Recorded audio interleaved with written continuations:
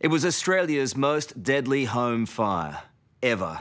11 people, 8 of them children, killed as an inferno engulfed the home in which they were sleeping. 2 families, together for a cousin's sleepover, ripped apart by tragedy. 3 years after that fatal fire at Slacks Creek, south of Brisbane, the scars remain raw for the survivors. And disturbingly, for the rest of us, authorities have not heeded the lessons from the tragedy. As our special investigation reveals, Australia's most popular fire alarm, the one that's likely fitted in your home, is unlikely to save you. Tonight, the alarming truth. 6 a.m, and Jeremiah Lale is starting today as he does every day, at the local cemetery. I get there early in the morning, wait for the security, open the gate. I spend my time with my kids. Thank you.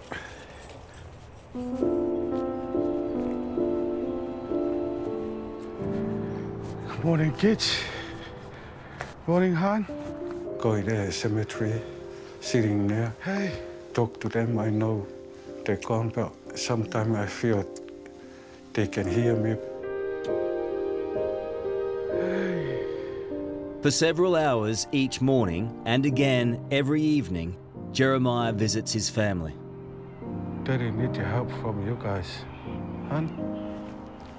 To talk and to sit with his wife and 5 children.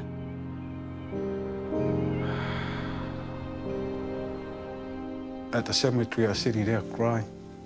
Keep talking to them. Told them, I know you can hear me, but I can't hear you.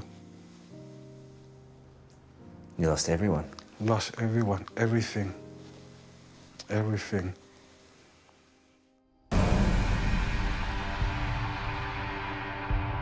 Jeremiah lost his family on the night of the 24th of August 2011. The dawn light revealed a scene of devastation at this house in Slacks Creek, southeast Queensland. But it wasn't only Jeremiah's family claimed by the flames. Bless every one of us, Lord. We love you, Lord, from the bottom of our heart. The Taufa family was also devastated that terrible night 3 years ago. We miss our family. We love you. We ask all these things in the name of your Son, Jesus Christ, our Lord. Amen. Tracy and her dad, Tao, must now look after each other. Tracy lost her daughter, her mum, her sister, her auntie, 2 nieces and 5 cousins that night. Tao lost his wife, his daughter and 8 grandchildren. I don't know how you even breathe with the level of grief you've had to endure. I have to stay strong for my father. Many times, you know, a lot of darkness, but he keeps me going. This is my daughter here. This is my mum. It's tough, isn't it? This was a family that spent every Friday night together. It was around midnight and Tao was still awake when he realised there was a fire in the house. And I saw this light in my office. It looked like a mist of smoke come up at the floor. It looked like there is a fire. So I called out to my 2 sons-in-laws, come down and help me. And I grabbed the hose, tried to put the fire off. We thought that we're gonna put it off. Within moments, the smoke has turned to roaring flames.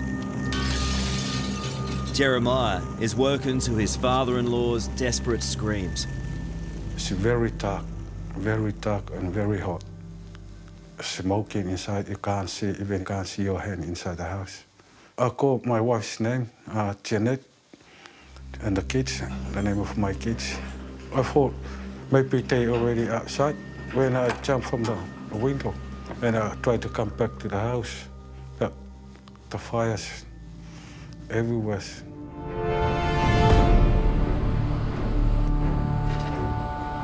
Hey fellas, K2 job. House fire, Wagonsveld Street, Slack Street.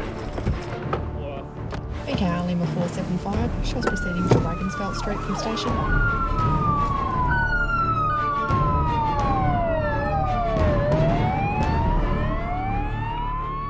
Sergeant Jacinta Panowitz was in the first police car to arrive on the scene.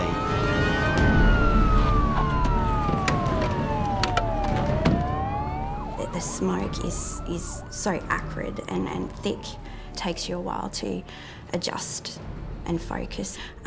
Definitely the biggest fire I've ever been to.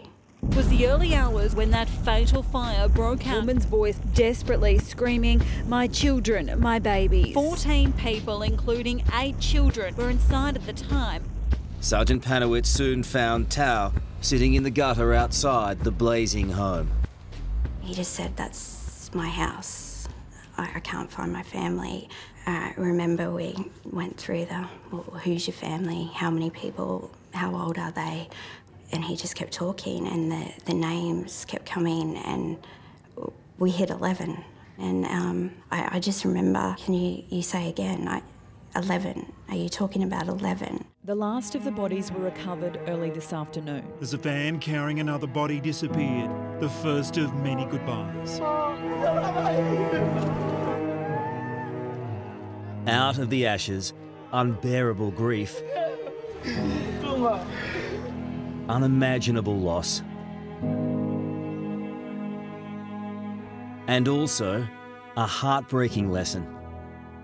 It can make the difference between surviving and dying in the fire. It can make that much difference. David Isaac is Australia's leading fire safety expert. He, like so many, was horrified by the Slacks Creek tragedy, but he certainly wasn't surprised. There are 2 types of smoke alarms. This one is a photoelectric, and this one is an ionisation. They look the same, they feel the same, they cost about the same.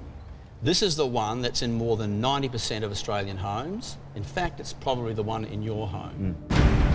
Coming up, there's smoke, That's really toxic. but no alarm. We're gonna have to get out of here now. How $50 could save your family. And sleep easier. And wake in the morning alive. So what are authorities waiting for? What will it take to save lives? That's next on 60 Minutes.